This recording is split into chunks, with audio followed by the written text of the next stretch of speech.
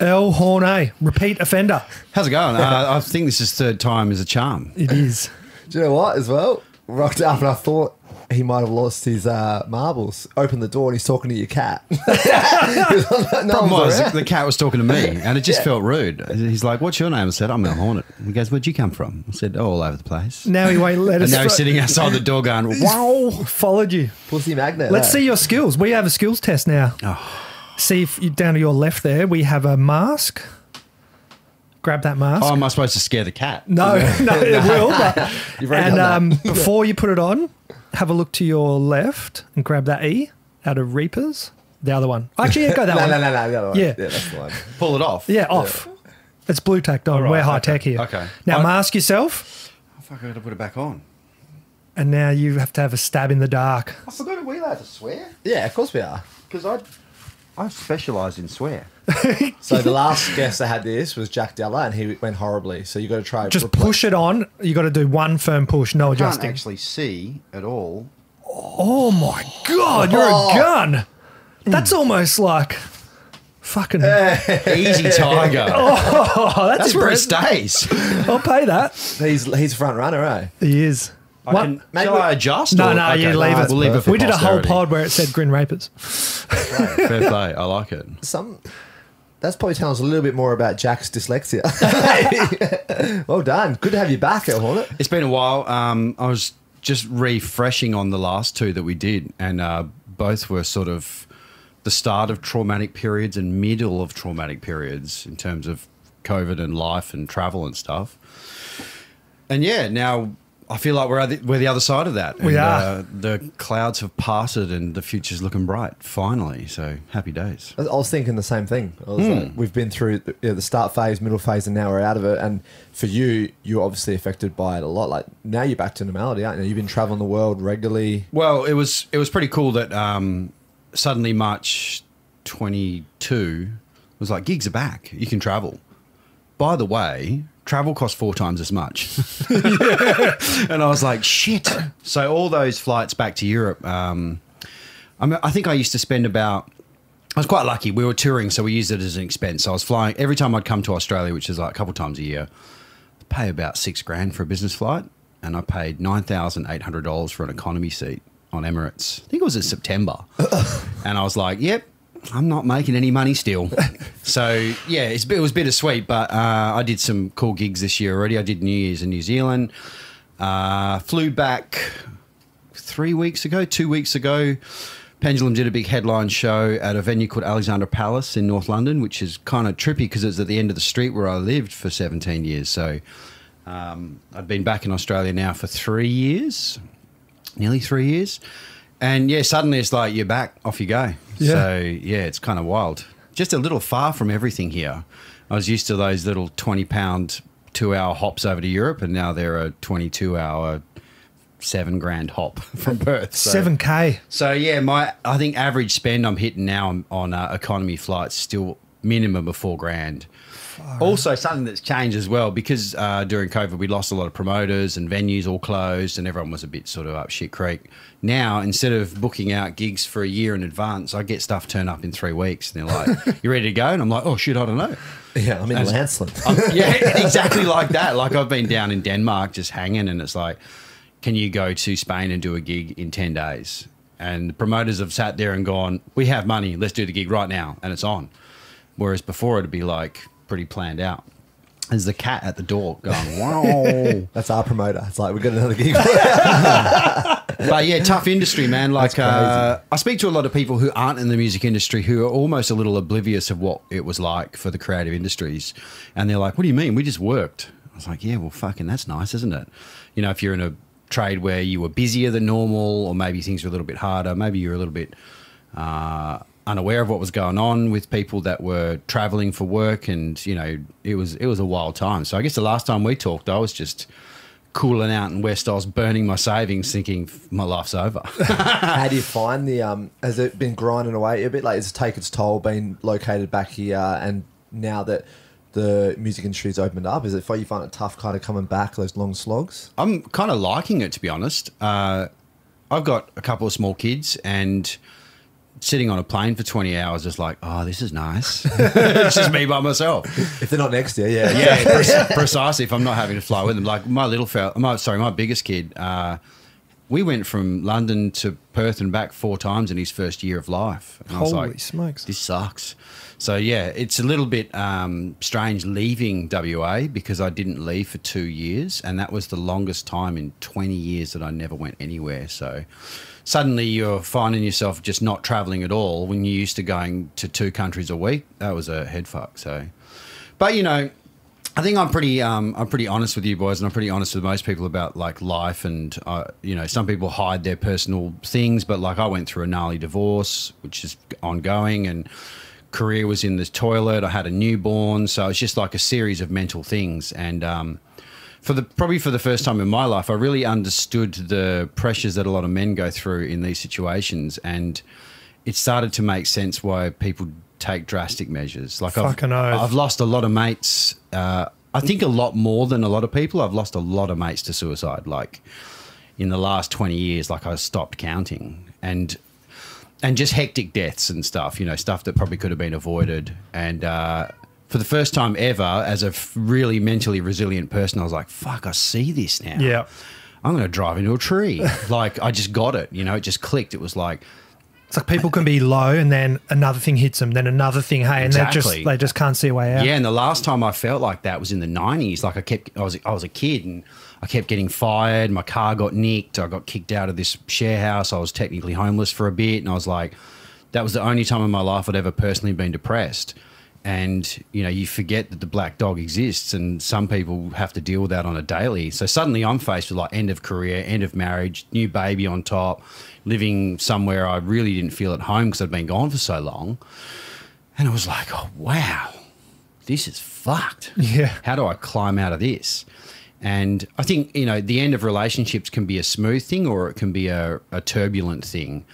And if you've got kids in the mix, it just feels like something you just can't get away from. You're just tied to this person who in your eyes, you know, someone that you loved, that now you're just like, this person's just trying to fuck me up.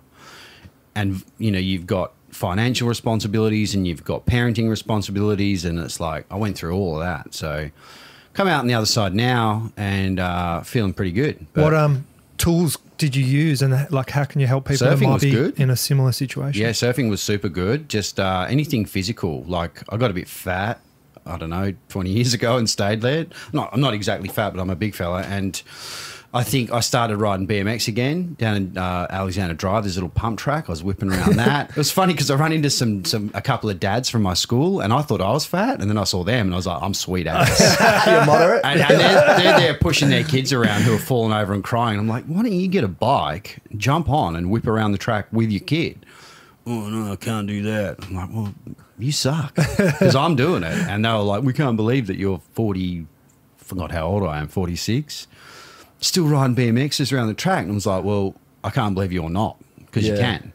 So that helped. I started skating a bit. That helped. And then touring opening up helped as well, because that was the biggest thing that I wasn't used to, was just not going anywhere and not being so upperly mobile.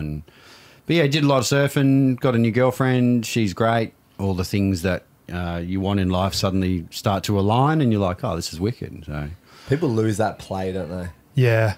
As they get older.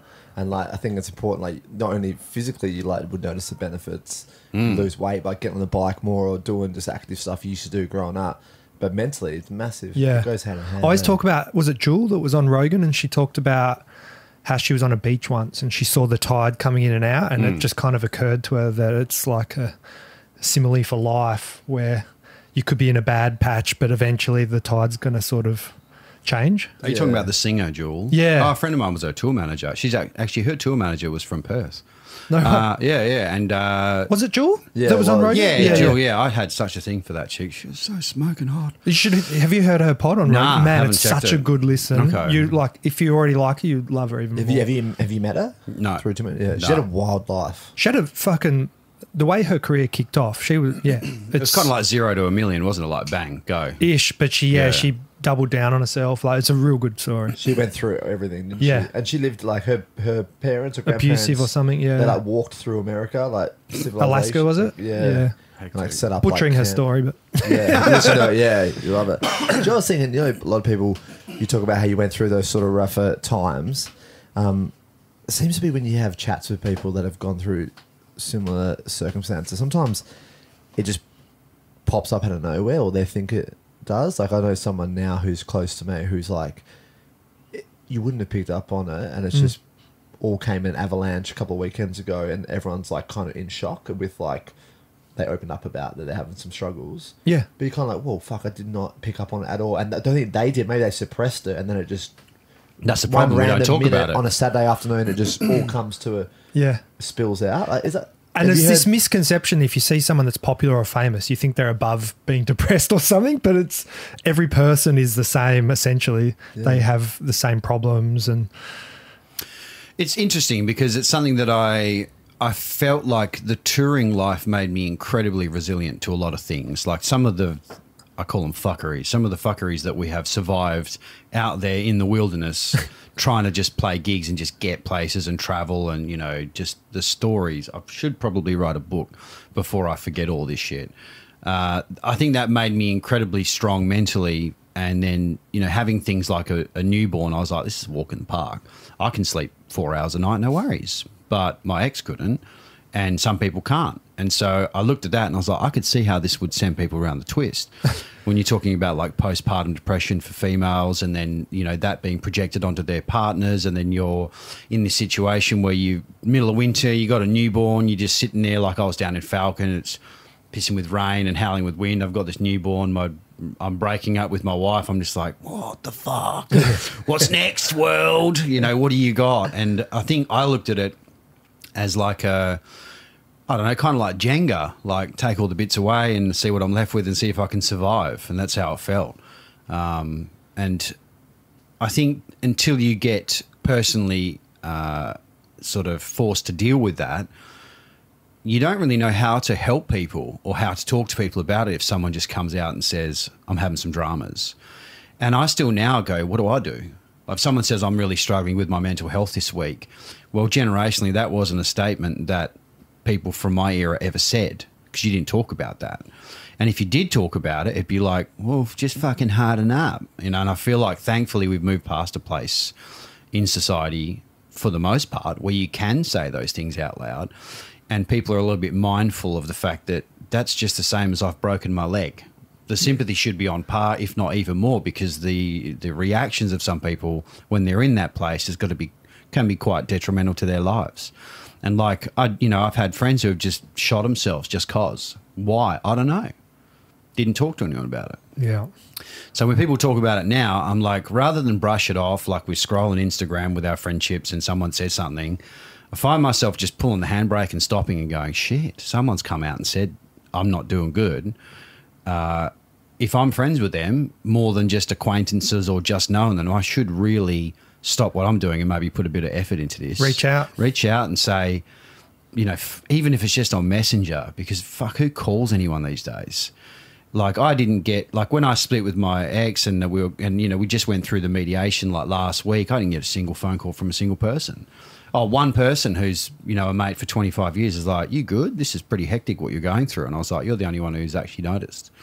So I think, yeah, communication is key, isn't it? Yeah. If you say that you're mates with someone enough to add them to your bloody Facebook or follow them on Instagram, shoot them an inbox and say, you cool? Yeah. Because, yeah, we all go through some hectic things. And I know we're all busy, but there's times where just that conversation could make the difference between someone doing something drastic and someone getting past that day or that week or that month or that year. Yeah. Just got to get them out of like someone that's depressed, or if you have a friend, just get them out of that, like laying in bed in a room where they're just sort of going more inwards, and get them out into fresh air, whether it's a hike or whatever. And another thing I know that works so well is even if you've just got a hangover and you're feeling shit, you do breath work. Yeah. There's Louis does this, it's almost like hypertrophic breathing or whatever, but man, you do that for 10 minutes and physically your body just elevates. You just feel instantly mentally better, physically better.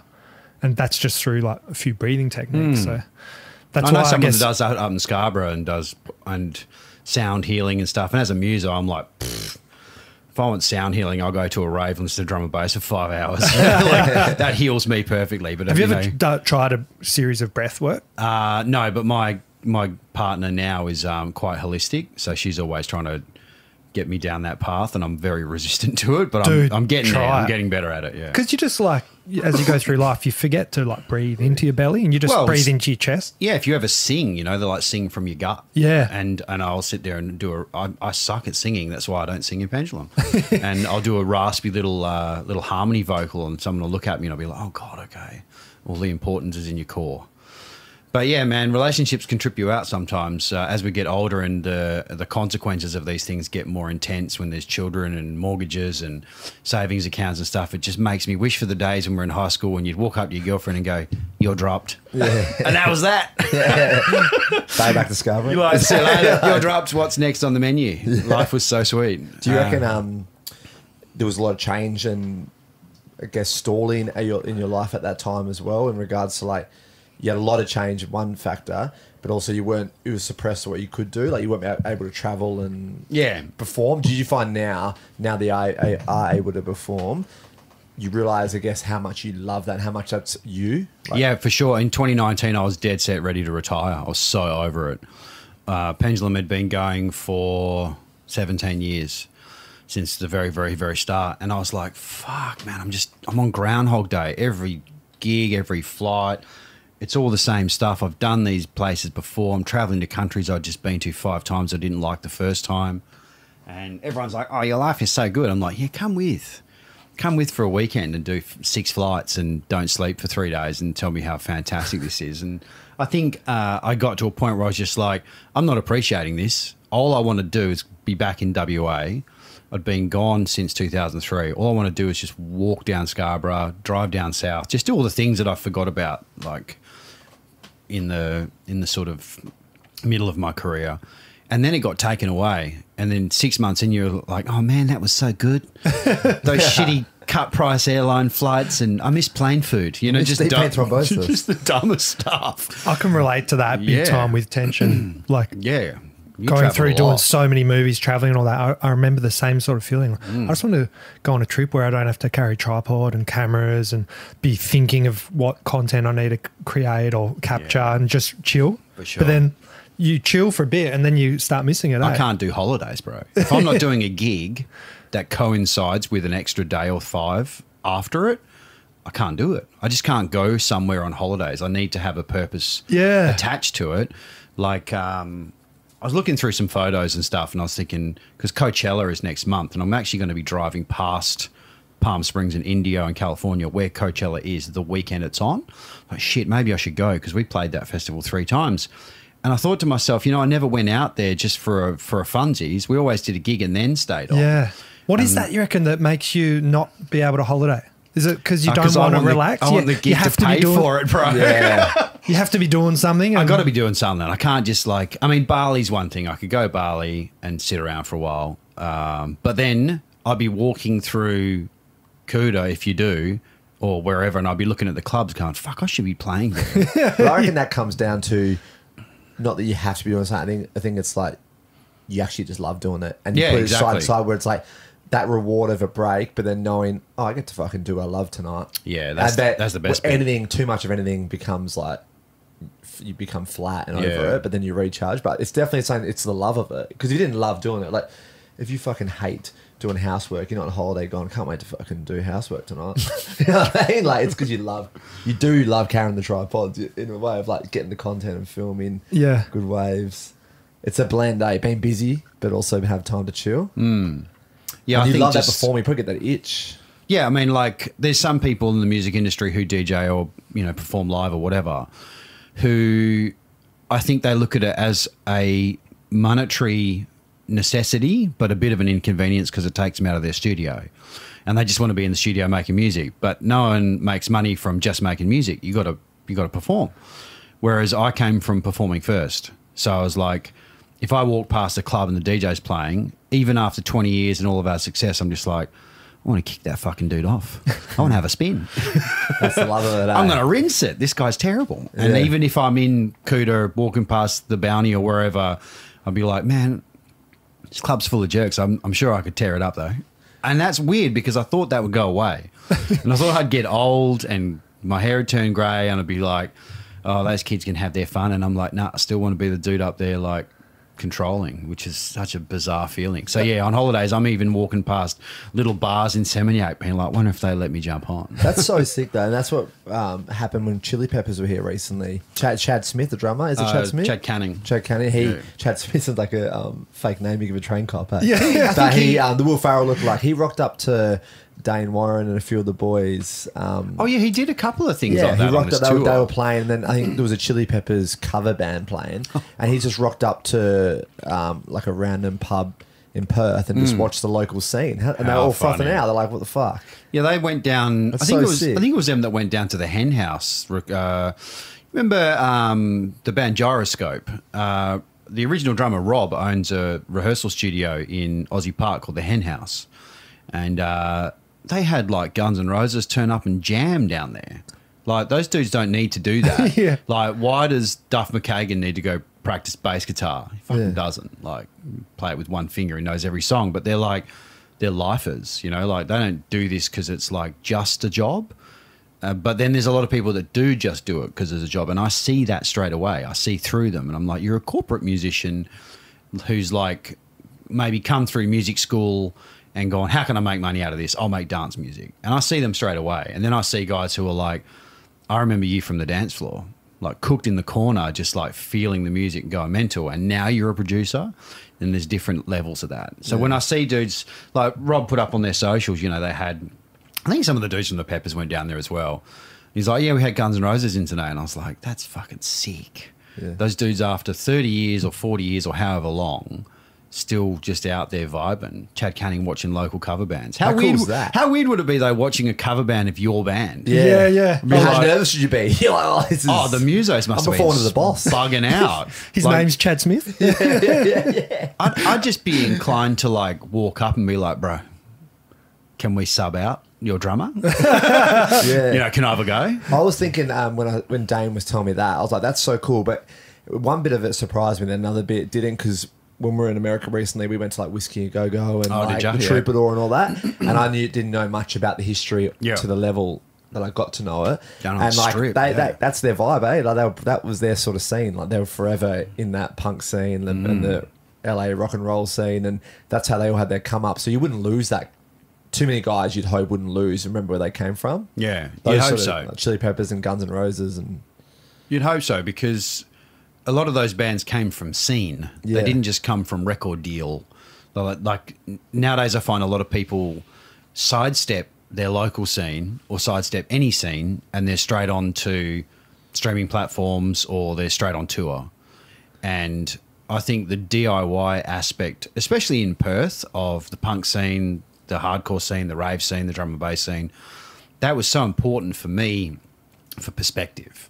Like I played at the Hyde Park Hotel to 4 people. Like my band used to play at the White Sands in Scarborough, and the only people in the audience were the other bands. But we did that for years, and it wasn't because we thought that there was a trajectory that we could see ourselves getting famous from. It's because we were just into the scene, and that's hell important for me, and super not important for a lot of dudes. And that's fine, but I was always about like building my local thing.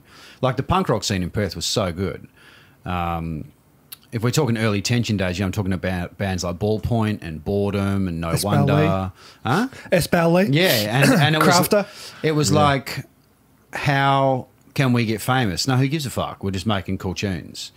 Especially Boredom, like Simon Lee, rest in peace, the singer. Actually, that's one of the dudes I was thinking about when it comes to mental issues and getting into a drama or a death.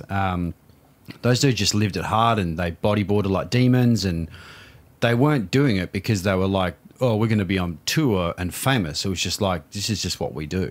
And I love that side of the music scene when you're willing to put that much effort into it, and the reward at the gig that you do is you get to share a jug with the 4 other dudes in your band, and that's your fee. Yeah. That was our fee for playing gigs at the White Sands, one jug. I think jugs were still $12 then. So I love that. Parkway Drive, I saw a lot of tributes to them recently because it was 20 years since they made their That's wild. like 20 debut or years. whatever, and Crafter was paying tribute to how he got to play with them. Yeah. Their example of like the scene growing them. True. And then, Yeah, hardcore bands are seen. Even if Yeah. they get big, they still, there's very few, like you can't be a corporate hardcore band, I don't think, because the foundations of that lifestyle and the mindset you've got to be involved in that world, you can't just be a record company guy. Like you've got to be, it's all about supporting the other guys in that scene and the other bands and everyone helping each other up. And, you know, I love that. That's so important.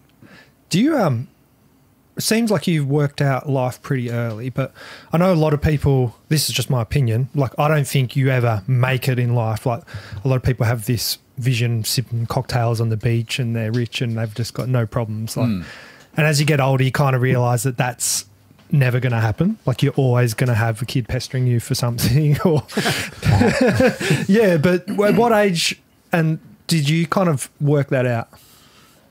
I had this problem where I never feel like I'm living.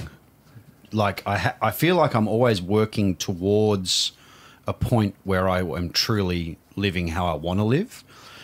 And then I worked out that doesn't exist. So I had to be realistic about life goals and realistic about putting energy into enjoying the moment rather than thinking of the next best thing.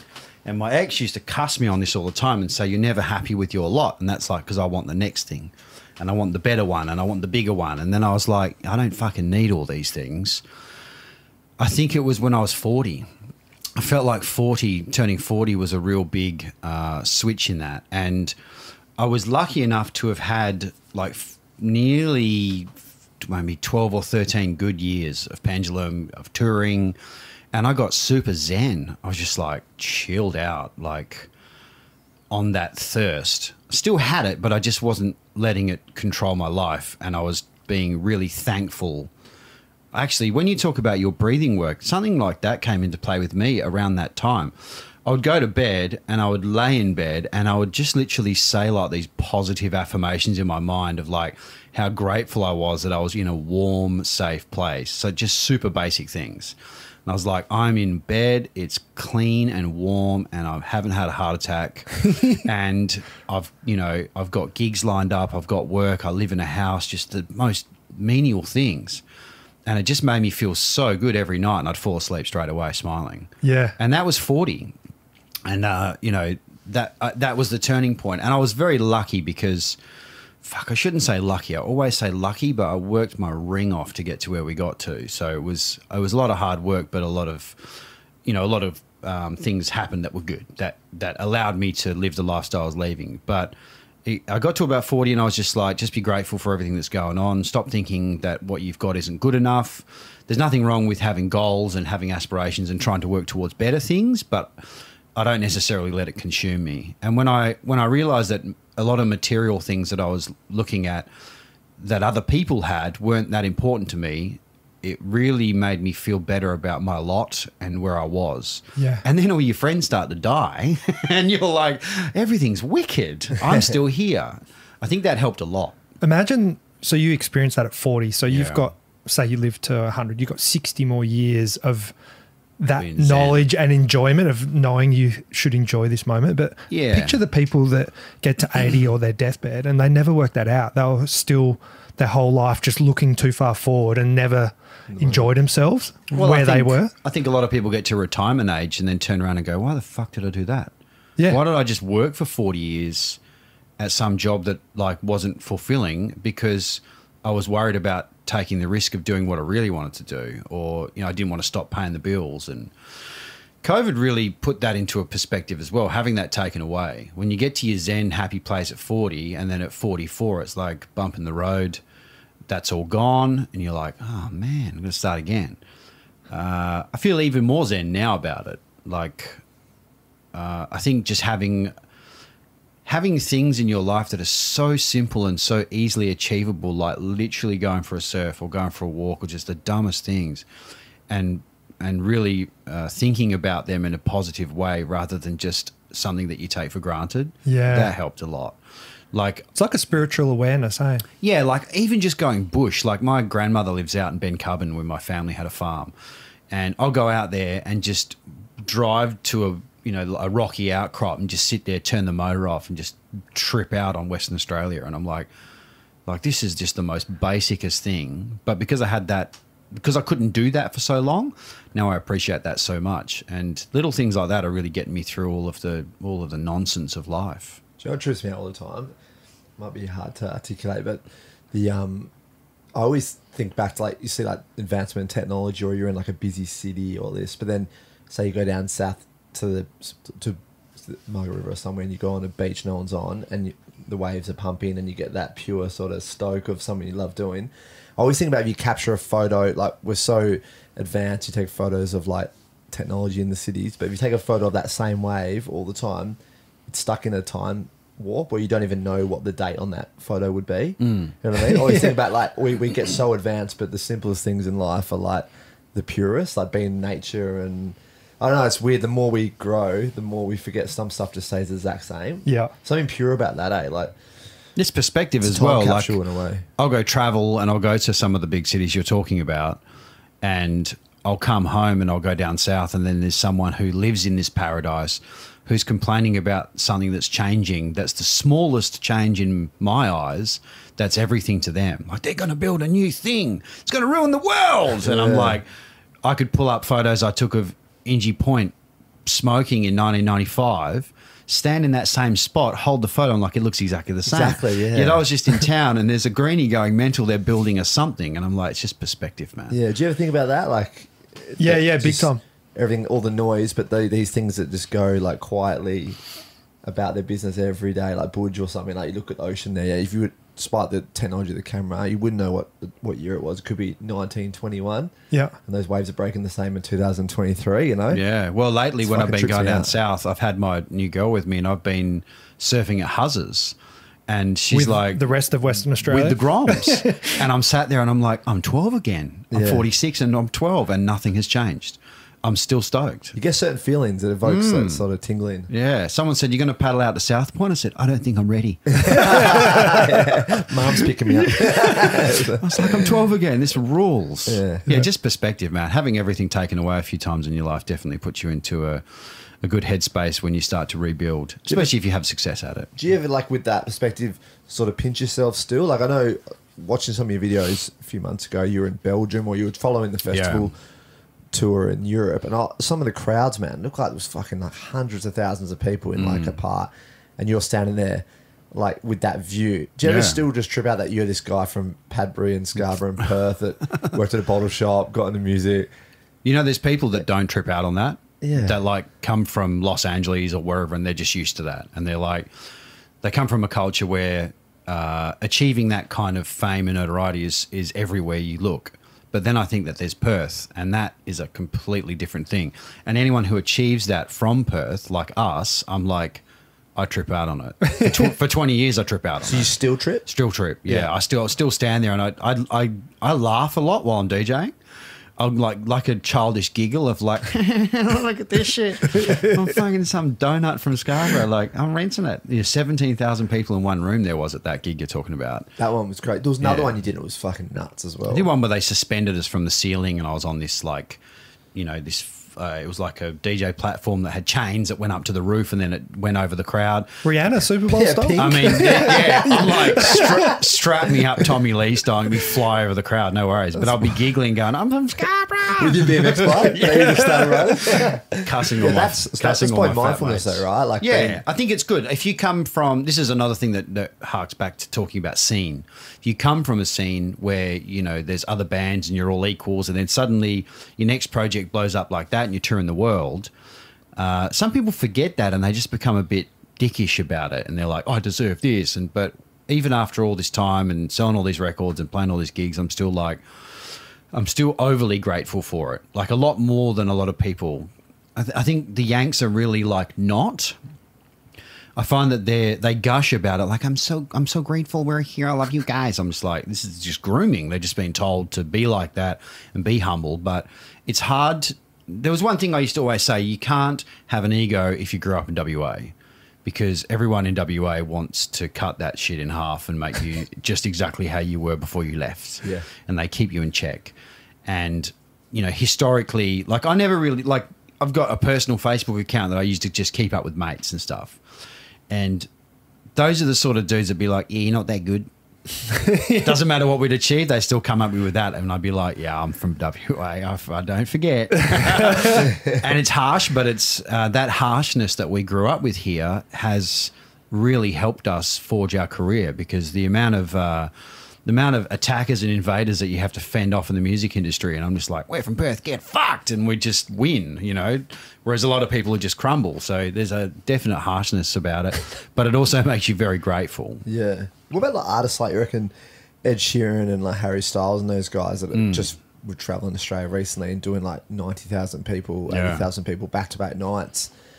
Do you reckon they get to stage on a world tour where you're just fucking numb to it and you go out and you're like, oh God, another day? Have you ever spoken to artists that have done those sort of tours? Yeah. 'Cause I reckon you wouldn't be human if you didn't get cooked after a while performing, but then I think it depends it's on... not normal to play in front of that many people day in, day out, so I don't even know what that emotions they would be going through. Eventually, though, it just becomes It's the the same norm shit. for them, hey? They get annoying, I reckon. Yeah, do you I reckon think- they would be cooked by the end of it? They would Well, be, eh? if we're talking about Ed Sheeran specifically, I lived in Finsbury Park in North London, and so did he. So I used to see him down Blackstock Road where his flat was. I remember going to this like music conference for managers, and our manager won an award, and he came over and like congratulated us all and said, love your music, so cool to hang out. This is like early days of when he was on his upward swing, and he was still playing like little gigs in clubs and pubs and stuff, and then next minute he's doing 90,000 in Perth, you know, more than the footy gets, which is mental.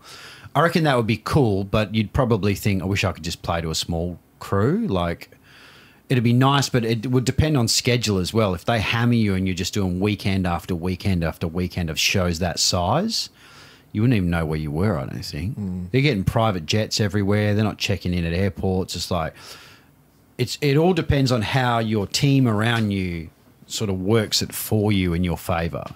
And if they drill you like a commodity, which is how a lot of people go through it, you'll burn out. So do they like have a say in their tour? Would they sit down with their tour manager and go, look, we're going to Sydney, I want to have 2 days off to go see shit? Or are they fully detached from it and they just look at it and go, oh yeah, whatever? Well, you can do that, but you got to do it in advance. Yeah. So if you got to say, if you're invested into your movements, you can do that. But a lot of people are just too busy making the art to think about that.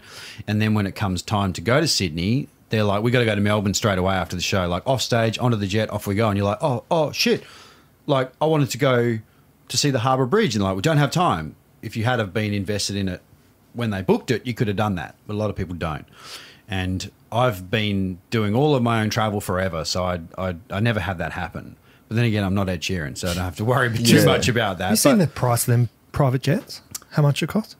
In Australia, it's probably the most expensive on earth, actually. Yeah. I heard Sharp talking about from America to England was 170,000. Oh, you can't go over the ocean. US. Little ocean hops, yeah, fine. But if you go over the Atlantic or over the sea, anywhere to go from continent to continent, bend over. Yeah. We used to take them from London to Spain, and it was maybe 10 grand return.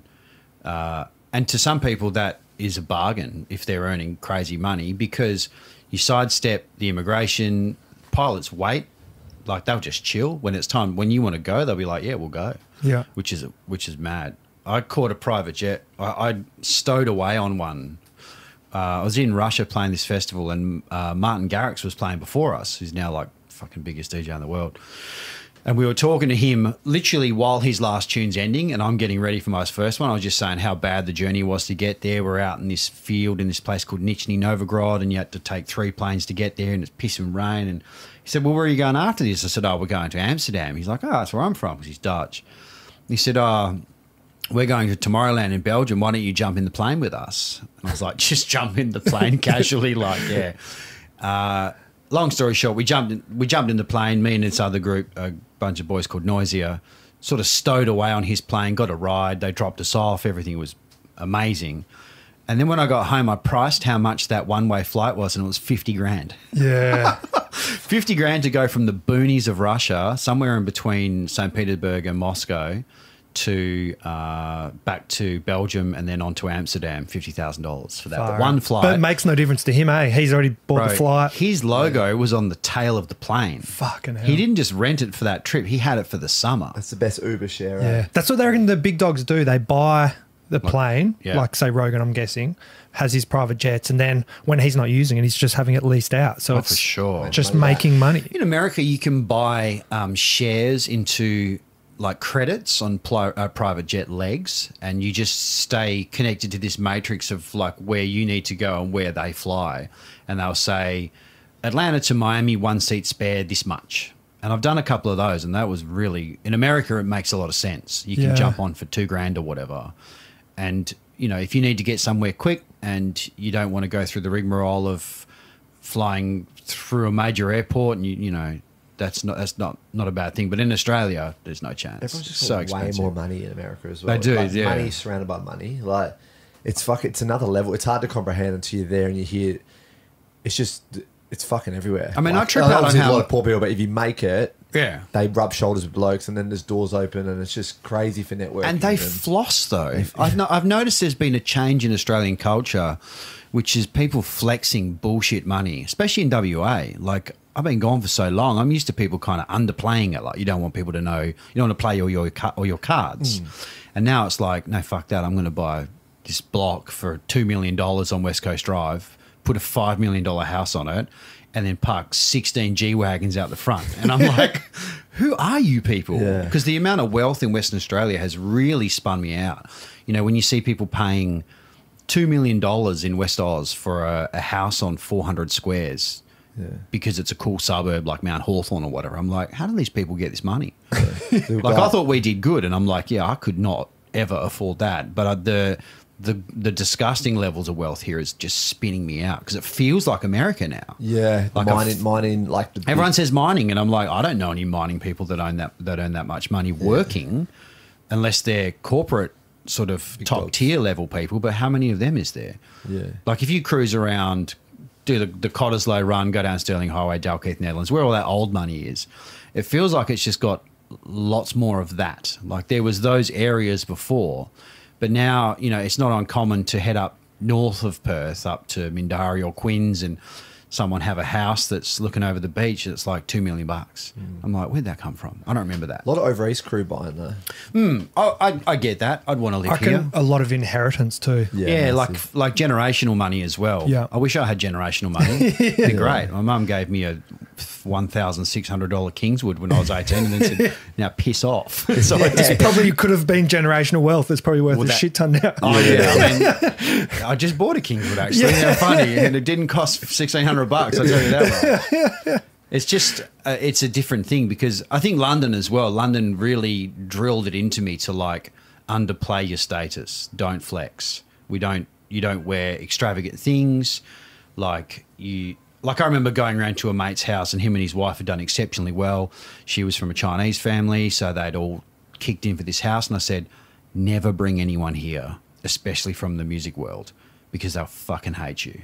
He's like, why? And I was like, you've got a 4x3 with a 60-foot garden and studio down the back, like a full house that's 3 stories high in London. That's just not achievable for 99% of the people that we know. Yeah. And he was like, I never thought of it like that. And I was like, you can't flex over there. You don't want unwanted heat either.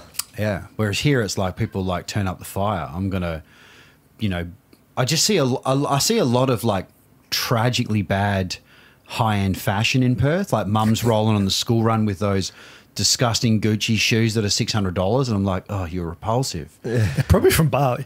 Well, I don't know. That's even worse. The Eshe bags, like the designer, like fake Versace or Gucci. The thing is, if you adorn yourself in Chanel and Louis V, who's going to believe it's real anyway? But you know what the weird flex is in America with the tech flex, where it's like they go out of their way to wear like clothes like Jerry Seinfeld. Like that's also a weird flex now. That everyone knows how rich they are. Yeah, those dad The New Steve Balance. Jobs. Those are cool suddenly. When your missus shows you a TikTok or an Instagram or something, says, I want to buy these big buffy sneakers. You're just like, you got sucked into that one, didn't you? Yeah. The white MG's gone as of today. I saw no one was there, right? From The Verge. Yeah. I got sent photos yesterday from Ben. Is that?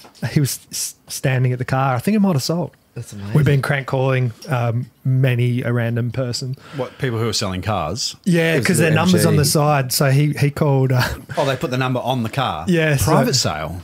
So Buddha James called Bond up little saying thing, a blind kid like crashed into the car, walked into it. So mean. But we had this one last week where we called a mobile dog washer, and we pretended we started off with a dog, but it was clearly a quokka, and was seeing if she'd wash a quokka.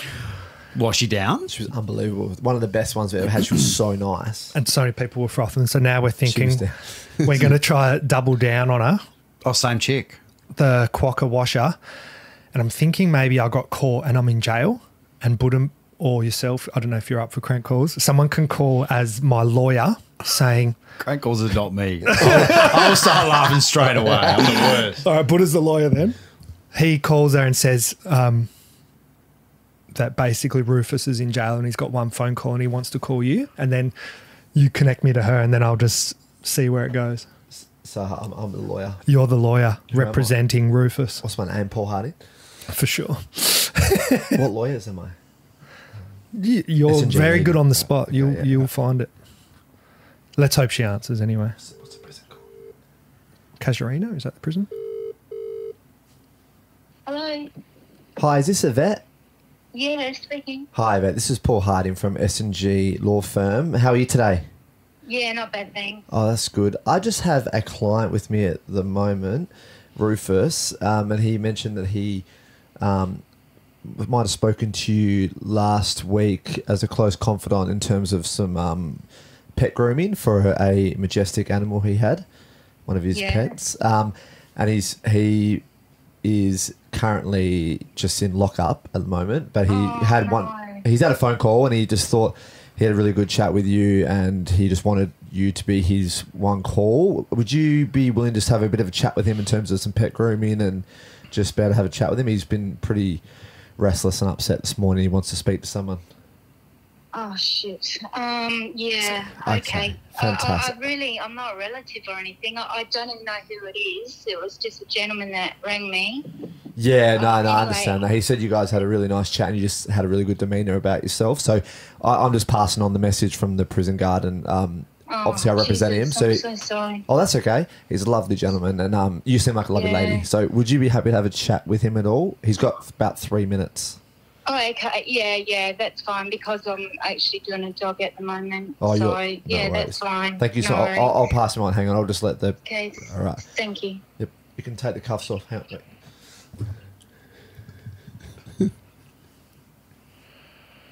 Hello? Hi. Oh, hi, Vet. Oh, yeah, I've stuffed up here. Is this with what you were asking me? the Yeah, other way? yeah. I They- wanted you to ring back, so I said don't do it because when it all came to my head, it all sort of worked out. I'm thinking, no, someone's going to dob you in, Yeah. and I wanted you to I'm sorry. Yeah, anyway, you look- do the talking. Yeah, you do the talking. They got me red-handed with Quavo, but it's kind of it could be worse. So they've got me on one count, which they say I'm facing 2 years and $10,000 fine. But I'm just real stressed because, I'm just going to whisper a bit, but the other 9 are still at my mum's house, and if my lawyer can give you the address, I'm wondering because if they get them, I'll be life in prison. So. What? I can't do that. Well, I just need someone to get rid of them. Haven't you got a close friend? You're my friend, Yvette. I can't do it. I can't. Quale, he in his Hawaiian shirt. Ted, you got 3 minutes. I can't do it, love. I'm so sorry. Is there someone else?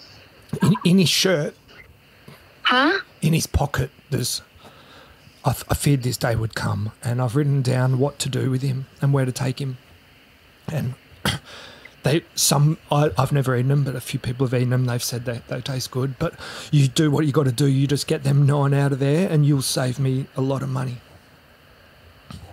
I can't do it. If you I can't. just get to the note in the pocket. Oh, fuck. Where? my lawyer, I'll put him back on. He'll give you the address, and yeah, if you can just get him out there. Jesus Mum Christ. can't even see properly. She's still. I can't do this. I'm just a bloody old lady that doesn't know diddly squat from her asshole. Yeah, but I just fear they're going to work out my mum's address. They're going to check the property, and she can't get rid of him. She can't even see. But if you could just do this one thing, and if you could. When did this happen to you? They got me last night with Quale. I was stupid. I was parading him out the front of my house. I had his. What the fuck? But luckily the other 9 weren't there. So, yeah.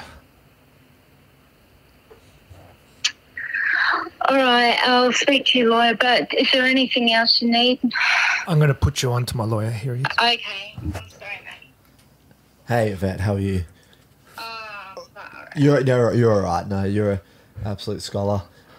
Look, between you and I, he's left the room now. He's not all there. He's been sniffing. I think what happened was we found him at his house, and he's just been living amongst a lot of mold, and I don't think he's a bit rare. So I think it's just nice you entertain, nice chat with him. But long story short, like he'll be right. The quokkas are going to be fine. We're gonna take him to Garden Island, I think. Yeah. And then see how it goes. Are you okay? Yeah, it's just been emotional. But I think we'll get through it. He's all right. Just been a bit light, haven't slept much. He said that the emotion, the situation is you were his lawyer. He got busted last night. What time? I couldn't tell you. I think last I heard it was about 10 o'clock, but he's going to be fine. I think we're going to get him off on bail. So I think he just wanted to have a chat with you because he thought you're a lovely lady doing a great job with animals. He's a big animal lover. But I think he's gone a bit wild. Like, he's living around a lot of mold. We found like feces in his house. It was his, and he's just rare. He's a rare unit. He sounds normal, though. Like, apart from what's happened, he sounds... Be surprised. switched on and everything. Okay. But you've been lovely. Like, I think he just wanted to have a good chat with you. He's going to be okay. We're going to get the quokkas back to Garden Island or Rottnest or wherever they're from. Yeah, that's fine. Quavo's actually got a gig with Disney Channel. Because, like, I was, like, sort of not with it. I was understanding there were dogs. And then when the situation happened about me washing them, I don't know if I'm saying too much. I said I can't do it because I'm going to crazy. And then when it all hit me after I hung up, like, an hour later, I'm like, no, I hope he brings me back because it was no ID. I'll call ID. And then I said, I hope he brings me back because he needs to put them back in their natural habitat. Yeah. Like that, Well, have you ever heard of Pendulum, the band Pendulum? Yeah. Yeah, they're a big band. Well, they've actually agreed to take a couple of quokkas on tour with them. So it's going to be fantastic. They've got an agreement with Sony Music, and the quokkas some of them are going to go to Europe and tour with the band. Are they allowed to do that though? Apparently, yeah. Legally? Without, the Swiss government paid quite a bit for 3 of them. Big for tourism, and Pendulum are going to do a huge tour. So El Hornet, one of their guys, was a massive quokka. I know, it's wild. But yeah, he said that you were going to give me an address to do something, but... I reckon now he's gone a bit crazy, that guy. So don't worry about it. You've done fantastic. We're going to look after him. I think you keep doing what you're doing, and I think the main thing was he just wanted to have a chat and vent a bit, but he's all good, and I reckon he'll be able to lock up in a couple of days or a year or so. Oh, God. He's not going to go full term, is he? What, you reckon in a couple of days he might be all right? Yeah, I reckon a day or 2. It's his first offence. We did find a couple of guinea pigs, but that was minor. But first offence. Yeah. Anyway, you look after yourself. All is well. And thank you so much for everything. And good luck with your business. Can you just, I don't know, just let him know that, far out. I don't know. I want to be his sister or his best friend, but this is just over my head. I haven't got a good friend. I do, but you know what I mean? This blows my brain. We're all the same. We're all the same boat. Yeah. No, he will be. It's all right. You're fine. Honestly, you're busy enough as it is. He'll be all right. If there's anything I can do, but I just can't do anything that's, left to centre because I just haven't got strength and the you know what I mean? Oh, no, I agree. Do it. I mean, if it was life and death, bloody oath, but I just don't know. Oh, of course, no, yeah. I don't even know how I got to be his lawyer, to be honest. Like, he's not paying me, but the prison just give him. But he's all good. Anyway, I've got to go, but you look after yourself. Yeah, You've been I will. fantastic. And can you look after him? Yeah, I will, definitely. Please? No Thank worries. you. All right, take care. Thank you. Bye. Bye. Oh, my God. A vet is my spirit animal. I feel so... I think you've just sent her around the twist. Oh, shit. She said, I'm an old lady and I'm not, my brain's cooked. Oh, no. I was like, oh, my God. My heart broke. Dude. I felt bad. But then I felt like, did we get it okay? I'm going to call her back off air and I'm just going to tell her, like, look, they let me out. I'm free. Yeah. I thought you were going to say you're going to call her and tell her it was a prank. Yeah. No, I she's too invested. She's too Yeah, invested. The fact that she can't. said she was hoping that you would call back. Yeah, we've heard we've had times this have you before called with her? people that we've pranked, and when you come clean that it's a crank call, Get angry. they right. get fucking. You got to be cruel to be kind. I think. Oh, I was with going to this. say, all good, got out. Yeah, I'll say. You Got just gotta- back on my meds. You just got to go. I realised I was being a bit community weird. Yeah. Oh, that's some of the. I was uncontrollably laughing at one Yeah, I point. couldn't hold it in, bro. I was crying up. Then I was like, felt guilty when she started like pouring her own emotions out. I loved how you just threw El Hornet under the bus. Thanks, eh? yeah, nice. Yeah, big fan. Got all their records. Gonna burn them now. You fucking quokka stealer. No, she's lovely. She wouldn't burn anything. Yeah. That's not a bad idea, actually. With all these celebs that come over to Rotto and take selfies with quokkas, I'll just take one with me. Yeah, well, you know, Steve Aoki throws a cake. Imagine throwing a quokka throw into the quokkas. You're like, can I get that back? I've only got one. No, you got 9. claws him. Just crowd surfing through Tomorrowland. I think I found a because I was uncontrollably laughing and I couldn't talk, but I don't know if it's a physical loophole, but I think if you whisper, it stops the laugh reflex. I started Because I laughing. started whispering. He started crying. I started crying. The lawyer's crying. Because I was Just really emotional. I was like laughing so much, but I didn't want to break it in full, so I was like crying, laughing. And I fully acknowledge and She asked expect if I was alright. every single person that heard that phone call right now thinks all three of us are assholes. Yeah. And I 100% agree. I feel so bad about I this. wasn't on the phone. I'm just watching. Yeah, but you're an asshole by association. I'm an asshole Would have 'cause- brought you in. I'm an asshole because that asshole dropped me into Yeah, it. you've been brought in. She's going to look up my Instagram now and be like, look. No, but you're going to call her out. Yeah, but I just that's the epitome of a crank call gone wrong. Like it went from the funniest thing I've ever heard. I mean, it would To, have like- been better if she just started abusing you, to be honest. Yeah, but I didn't do anything wrong. No, but that'd be fine. I'd be like, I can Oh, deal with yeah, being yeah. called names, but she's like invested. Why you brought me in? Because I thought it was a funny idea. I didn't know we were going to have the world's nicest human trying to like. She was going to do it. She was Yeah. going to At one like.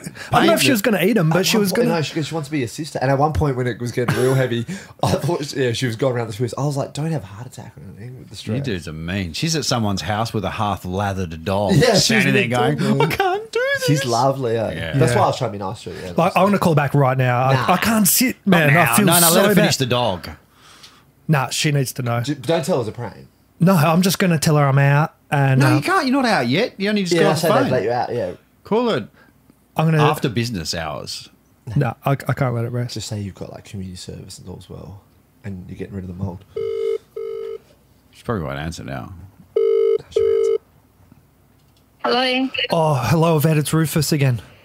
Hi, Rufus. Oh, I don't know what you said or to my lawyer or how it happened, but great news. Yeah. They've let me go for now, and I'm out of lockup. So thank you so much. And I'm off on my way home now. So I'm going to sort it all out, and all I have to do is I've got a little court appearance, but they think I'm just going to have to do some community service.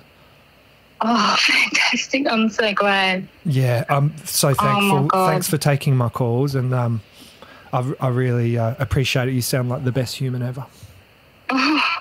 Look, I don't know. I just wanted you to, like, you need to, if you got extra, you need to get rid of them. You really do. I can't do anything. I don't know.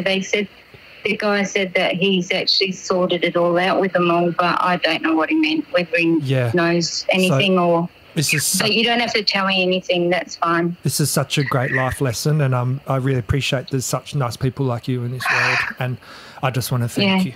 And you probably won't hear from me again, but just know that you've got a friend in Rufus forever. Okay, thank you so much. You're a sweetheart. All right. Thank you. Goodbye. Bye, love. Have a good one. You All too. the best. Bye. Yeah, you can ring me if you need to. That's fine. Thank you. Okay, thank you. Bye. Bye. Yes. Oh, I got the full circle. Oh, I feel I can live again. Welcome, our guest, Paul Harding. Oh, that's the gnarliest crank call I've ever done in my life. Because normally, like, they get angry and you can pick a bit of them and hate them, but there was just nothing to hate with that. Too nice. Do you know, I reckon these sort of moments will come full circle? Like, there's going to be a nice sliding door moment where Snowbell swallows a foreign object. And she comes over. Where does this woman work? Do you know? Oh, she's not a vet, though. I keep thinking of she's actually just washes them, mate. Yeah. So she's like a mobile dog washer. Yeah. I feel like you should plump her business up, but then again, maybe not. Yeah. Well, I'm at a happy place with that now that she's got closure, and she probably in a week or so will be laughing about that.